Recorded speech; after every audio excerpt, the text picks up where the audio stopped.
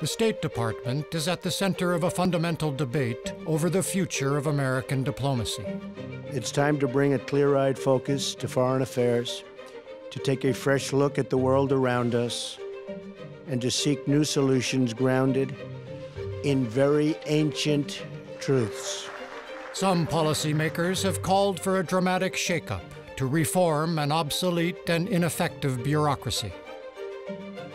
Others charge that dozens of unfilled ambassador posts and an exodus of career Foreign Service officers have hamstrung the department's capacity to promote America's interests abroad.